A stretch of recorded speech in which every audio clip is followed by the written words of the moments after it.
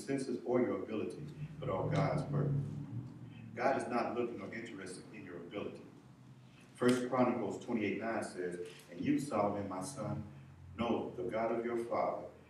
Have personal knowledge of him. Be acquainted with and understand him. Appreciate, heed, and cherish him, and serve him with a blameless heart and with a willing mind. For the Lord searches all hearts and minds and understands all the wanderings of the thoughts. If you seek him, inquire for him and require him as your first and vital necessity, you will find him. But if you forsake him, he will cast you off forever." Isaiah 1:19 says, "If you are willing and obedient, you should eat the good of the land." See, what I'm trying to get you all to understand is that this is a heart matter. That's all it is. Do you have a heart to bring glory to God? Do you have a heart to be a partaker of his kingdom building? Remember, we just read that God looks at the heart. Here are some scriptures to help you resurrect some life in your faith.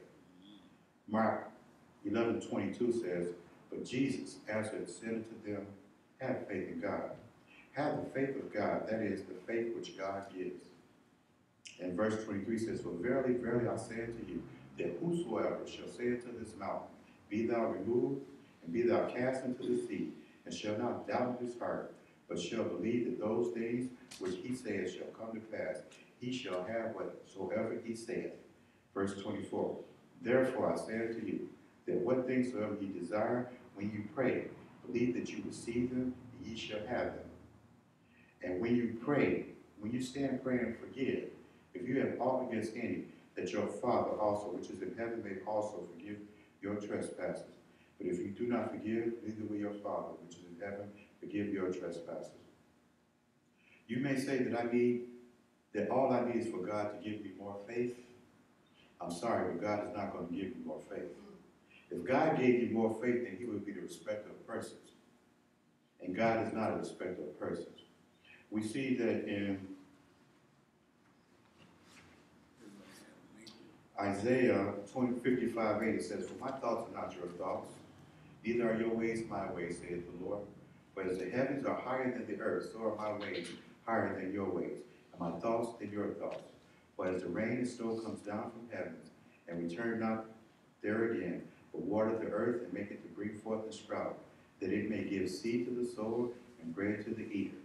Jeremiah 1:12 says that, "Then said the Lord to me, You have said well, for I am alert and active, watching over my word to perform it." Jeremiah 11:5 says, "That I may perform the oath which I swore to your fathers, to give them a land flowing with milk and honey, as it is this day." Then answered, "Amen, so be it, O Lord." And in Numbers 23:19 it says, "God is not a man that he should lie, nor the son of man that he should repent.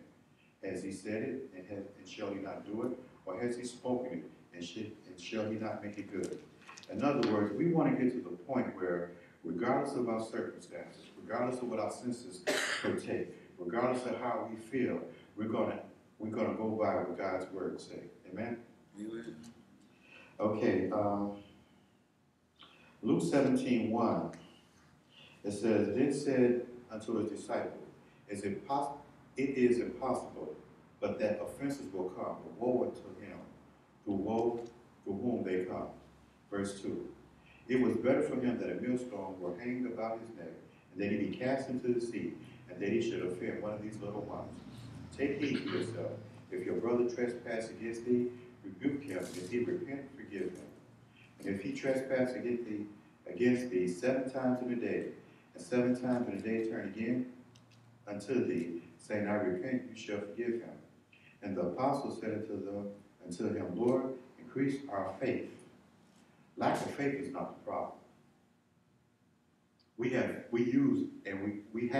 use faith all the time. Just think about some of these things. Every time that you use any form of transportation, including walking, you're using faith.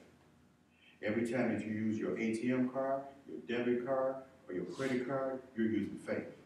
Every time you go to the mailbox or a bank, when you have monthly income coming in on a certain day, you're using faith. Every time you mail a package, you're using faith. Every time you order something online, you're using faith. Every time you put gas in your vehicle, you're using faith. Every time you get into your vehicle, you're using faith. Every time that you go and order something in a restaurant, you're using faith. Every time you plug something to an electrical outlet, you're using faith. Every time you pay a bill online or by mail, you're using faith. Every time you take medication, you're using faith. I can continue on with this, but you get the point. Also, God has taken this excuse about needing more faith away from you. 1 Samuel 26:23 says, "The Lord rendered to every man his righteousness and his faithfulness. For the Lord delivered thee into my hand today, but I would not stretch forth my hand against the Lord's anointed." What I want to do is give you some examples of faith in the Old Testament and faith in the New Testament. Psalms 119:90 says, thy faithfulness is unto all generations. Thou hast established the earth, and it abideth. In Romans 12:3 it says, "For I say, through the grace given unto me, to every man that is among you, not to think of himself more highly than he ought to think, but to think soberly, according as God hath dealt to every man the measure of faith." Whether that measure of faith is a thumble full or trunk full, he has given to every man and woman on the face of the earth the same amount of faith. So you cannot say that you don't have faith, because God has given you his faith. And guess what? It's not your faith, it's his faith. Amen? Not only has he given you faith, he's also given you grace. Psalms 145, starting in verse 1, says, "I will exalt thee, my God, O King, and I will bless thy name forever and ever." Verse 2 says, "Every day I will bless thee, and I will praise thy name forever and ever. Great is the Lord, and greatly to be praised, and his greatness is unsearchable. One generation shall praise thy works to another, and shall declare thy mighty acts. I will speak of the glorious honor of thy majesty, and of thy wondrous works. And men shall speak of thy might, of the terrible acts, and I will declare thy greatness. They shall abundantly utter the memory of thy great goodness, and shall sing of thy righteousness.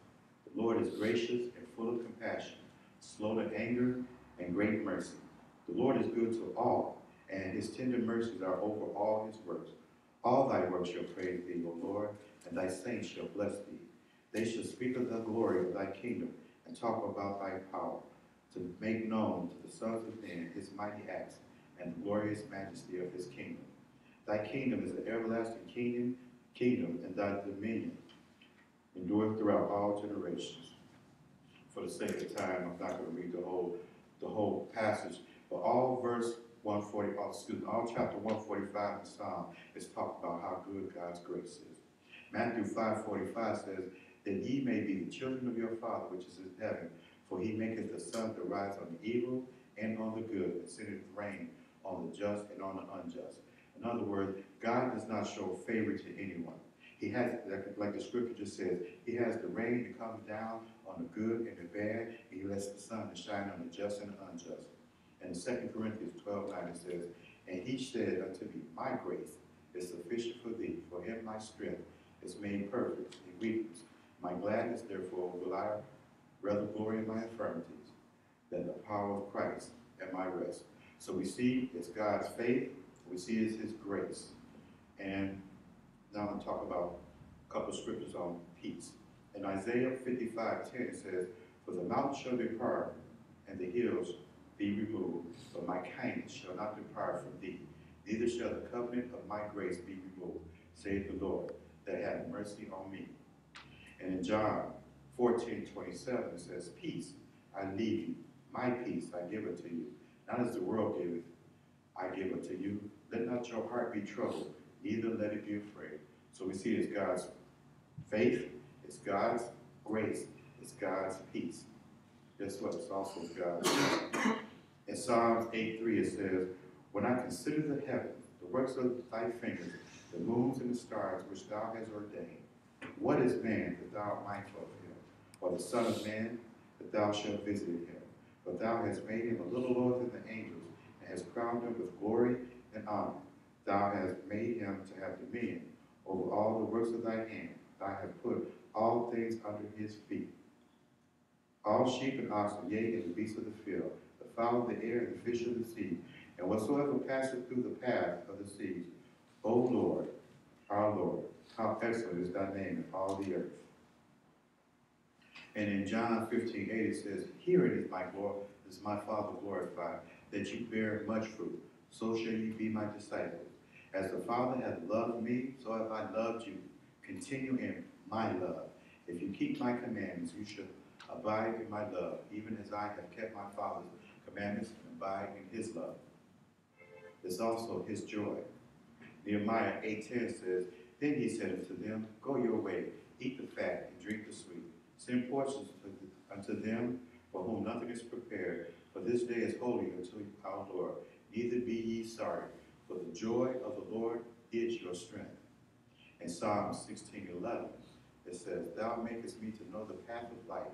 In thy presence is the fullness of joy.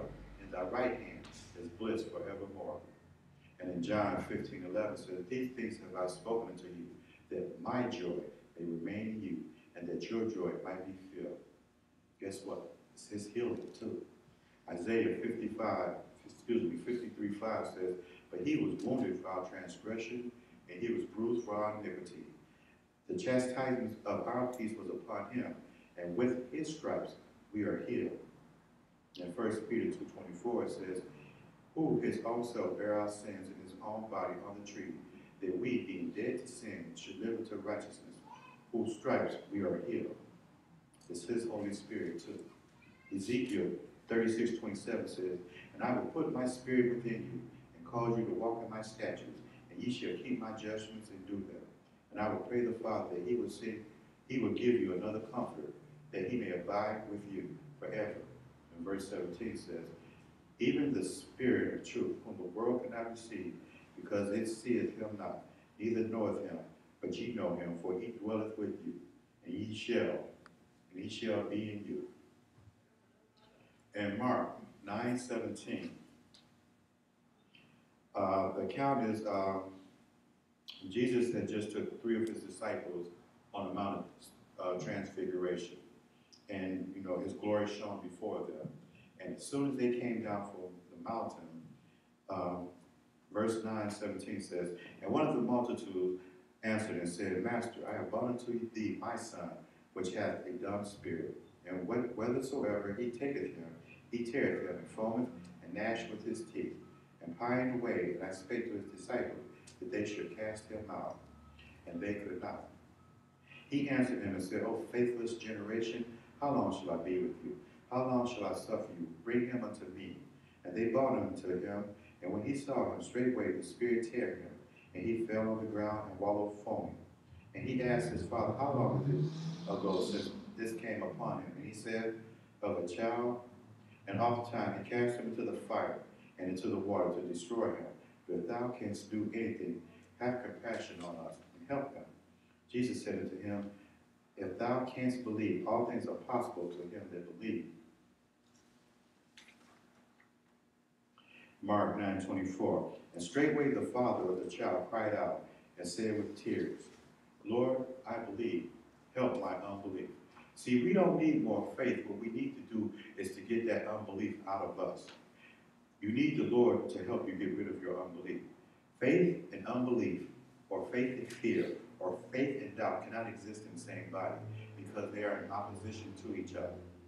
In James 1:5 it says, If any of you lack wisdom, let him ask of God to give it to all men liberally, and upbraideth not, and it shall be given him.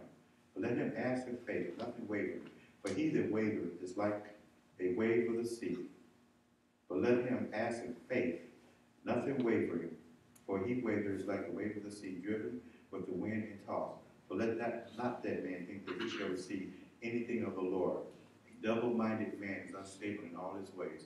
If you're standing in faith for something, and you have faith for that same thing that you're standing in faith to, what you're doing, you just have opposites. They say opposites attract. Faith and fear cannot stay in the same body. It can't, because you're fighting against each other. And you're going to either love one and hate the other, or the other way around. Instead of